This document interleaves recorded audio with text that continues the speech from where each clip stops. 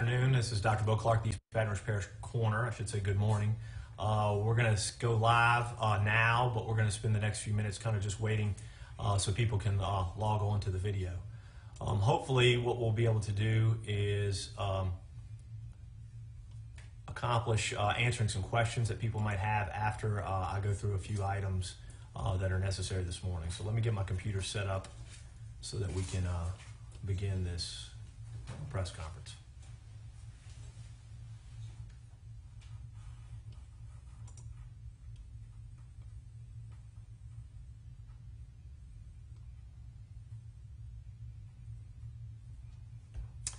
Looks like we have a few people joining us.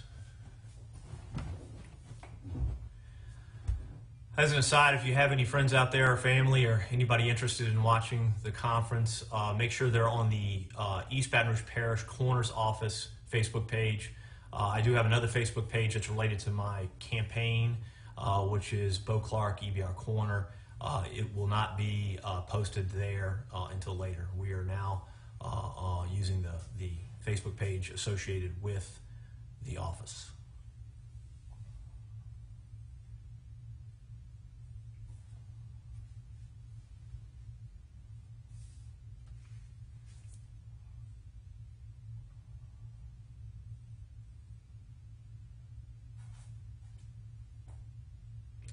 I'm going to give you just a few more minutes for people to log on.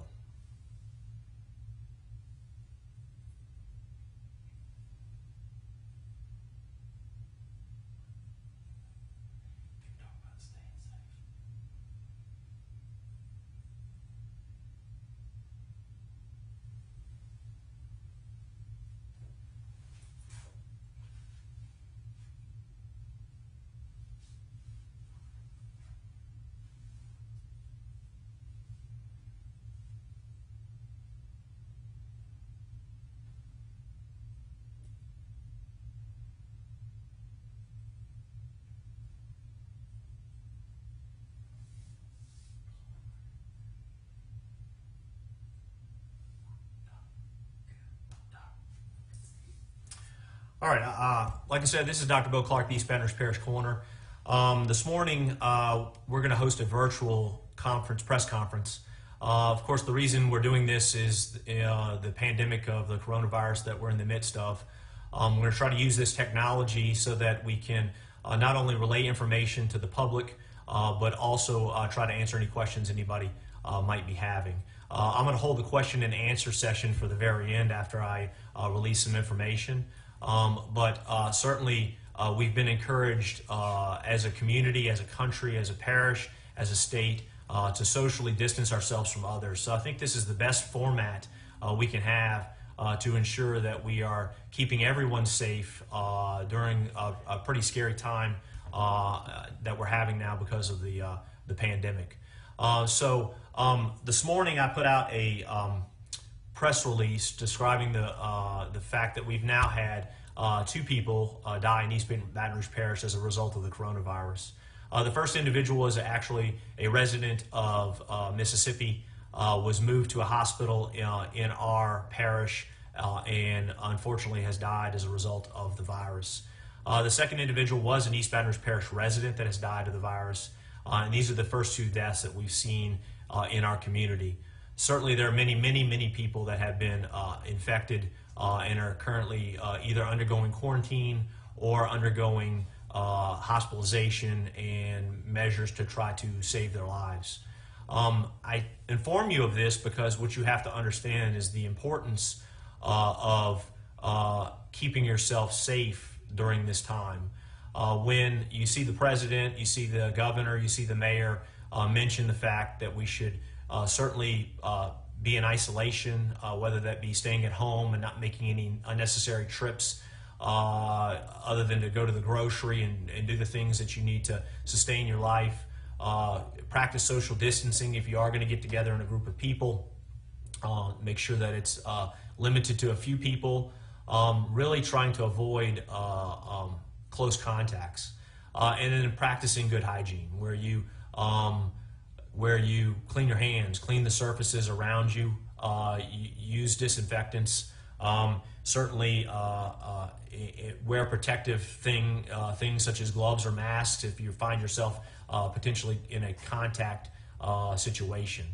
It is very unfortunate that now we're having to report these deaths of these individuals.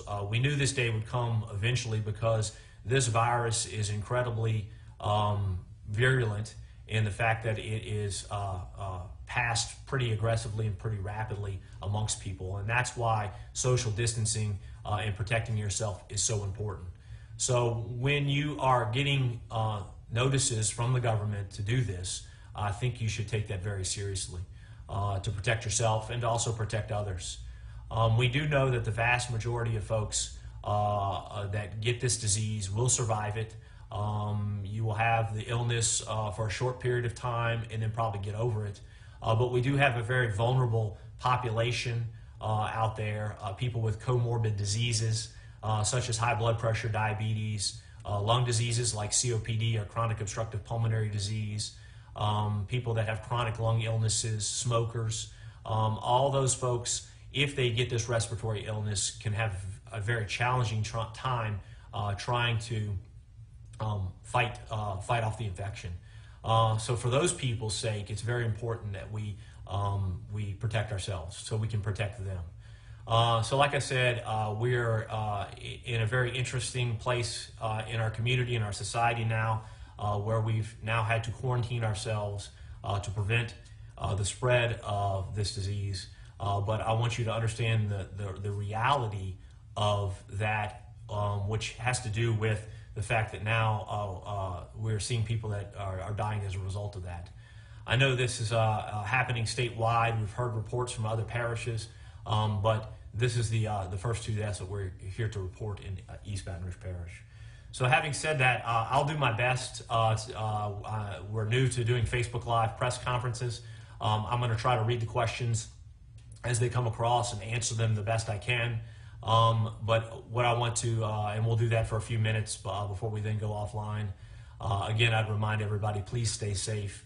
Please stay conscientious about your hygiene. Please keep your family safe and really avoid doing anything that puts you in a position where you might come into contact with folks. So I'm going to go over and look at where we're having. If you just want to post your questions there, I'll do my best to try to answer them.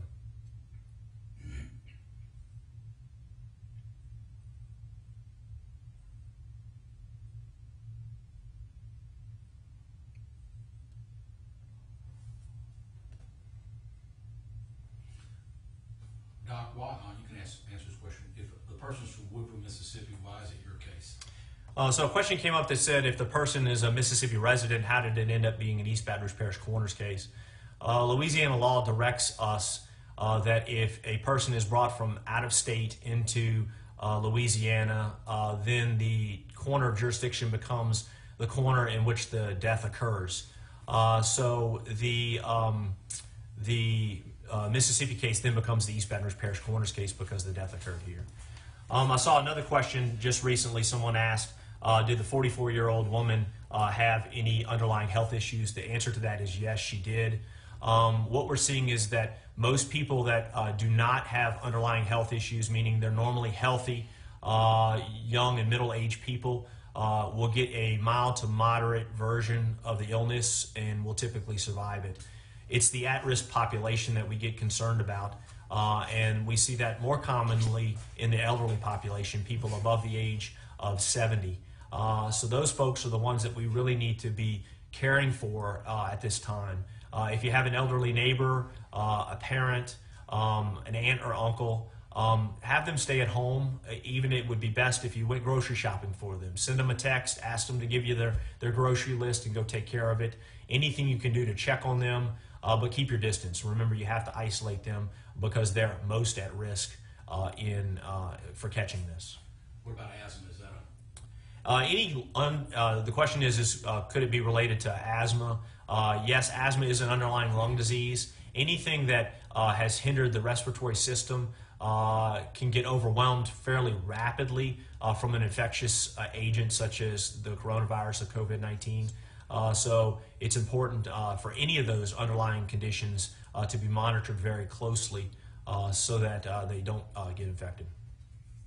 You think the hike in positives has anything to do with the ability to test in commercial test labs? Right. So the question is do I think there's been a hike in positive tests? Well, I think there's been an increase in the number of positive tests because we're probably testing more people. And by testing more people, those numbers are going to grow. And so that's why when you hear our public officials talk about the increase in numbers, we expect to see an increase in numbers. The more we test, the more we're going to find that it's out in the community. And that's why it's very important for us to have those preventative measures, because you could be positive and have mild to moderate symptoms, but then you accidentally transmit it to someone who fits one of those high-risk categories, and they can't fight it off as well as you do. So you have an issue there. Someone says, how much more of a risk that smokers have? If you have an issue, anything that infects or hurts the lungs can create an issue where you cannot fight the virus as easily. And that would be true whether we're talking about coronavirus or the flu or any other respiratory illness. So smoking certainly is not good for that measure. Hey, Chris Nakamoto asked which hospital? The hospitals that we've interacted with have been Our Lady Lake have been both cases that we had. Chris Nakamoto, Yeah. if you want to mention it. And that was from Chris Nakamoto. Hope that answers your question.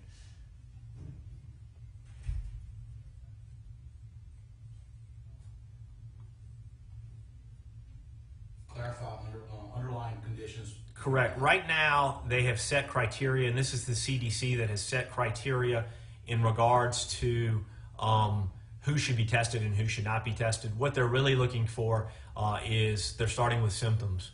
So we're looking at fever, cough, and shortness of breath being the three major symptoms that we are working with as far as getting to that testing modality. Then we're going to look at, next to that, which category do you fit into? Are you a high-risk population, meaning that you have a propensity for getting the coronavirus and it being pretty profound and detrimental to your life, versus someone who could still get it but should self-quarantine and would potentially, most probably, get over the illness and recover from it.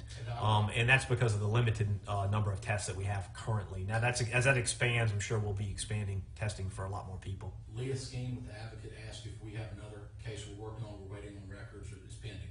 So there's a question about another pending case. We do have another pending case.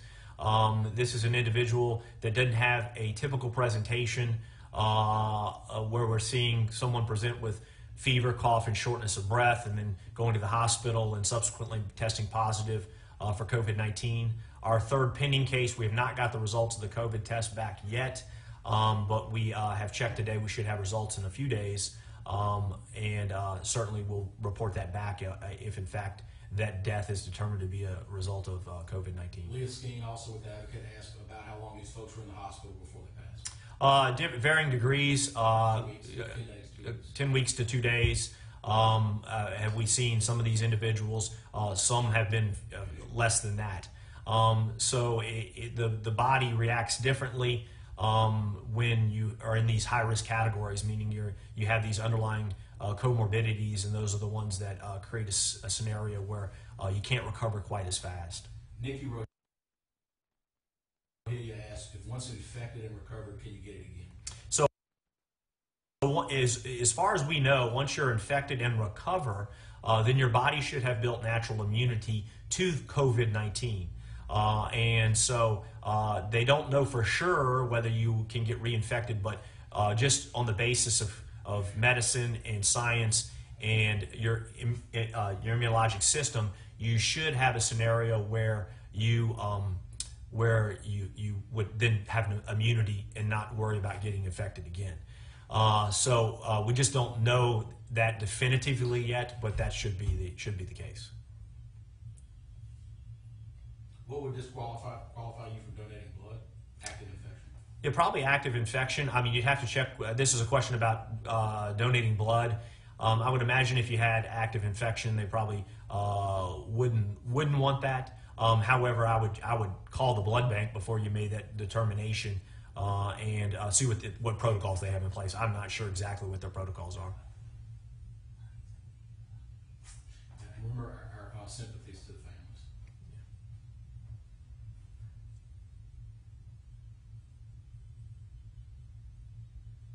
Somebody asked a question about testing centers being open. As far as I know, they are. I know the one here in East Baton Rouge Parish is at the Baton Rouge General. But you shouldn't just go there. You should contact your primary care physician by phone, discuss with them the symptoms, and then seek advice on how to proceed from there.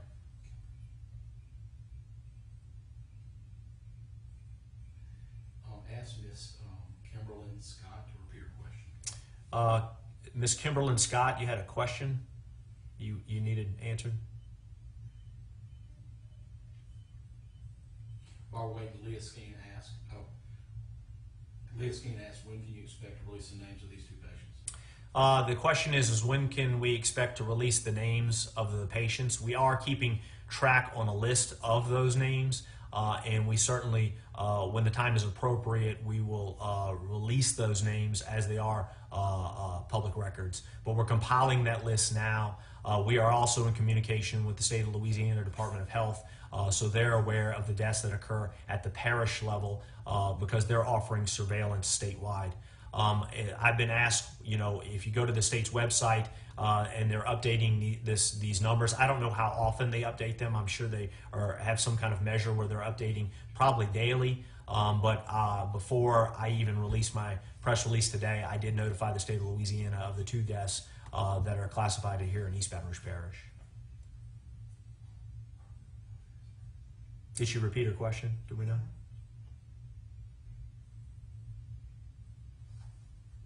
Did they present with typical symptoms, signs, or asymptoms? They both presented with symptoms. The two deaths did present with typical signs and presentations as we've seen with other COVID patients. Tell Alessandra Cashew hello.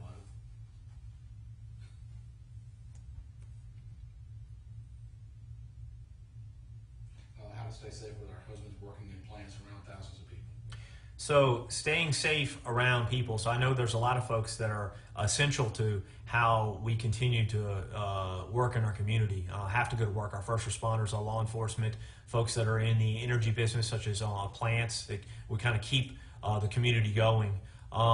Those folks it's certainly necessary for them to continue to go to work, to keep things going in our community. We recommend to them, certainly if they are sick, if you have any of these symptoms, you should probably notify your work, and I imagine at that time they will probably tell you not to come into work. If you're not sick, then I think I would practice the same social distancing at work as best you can around the people you work with. But if you're sick, I would recommend that you contact your employer and not attend work. If you can work remotely, and I know a lot of people in the communities I just listed or the occupations I just listed can't do that. They have to go to work. But if there's the chance that you can work remotely, then that is the consideration and recommendation by our government. Chris Nakamoto asked, is the infection still alive in deceased patients? So the infection, as far as we know, can still be alive on surfaces up to 3 days, is what the CDC has kind of put out. And that's why it's so important to disinfect those surfaces. They can be alive in the deceased person after their death, and so we take universal precautions by wearing our protective equipment anytime we're handling bodies, and we take even extra precautions in a case that we suspect is related to COVID.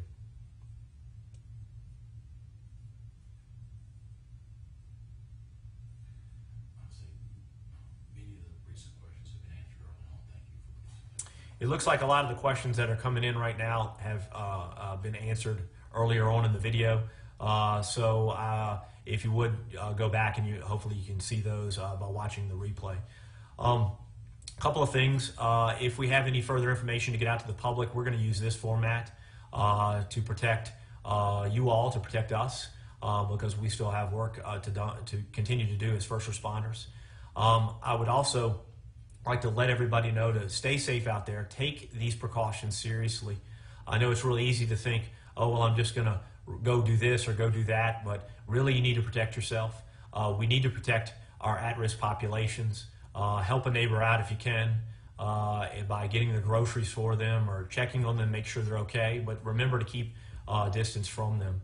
And then lastly, certainly my condolences to the families who've now, the two families in this community that have lost loved ones as a result of this pandemic. We certainly send our prayers, my prayers, to them. And we're always here available to those families or any families. If you need further information, feel free to call our office, 225-389-3047. We'd be happy to help you and walk you through any process that we can. So I'm going to sign off for now, and we'll be back with more information when it becomes available.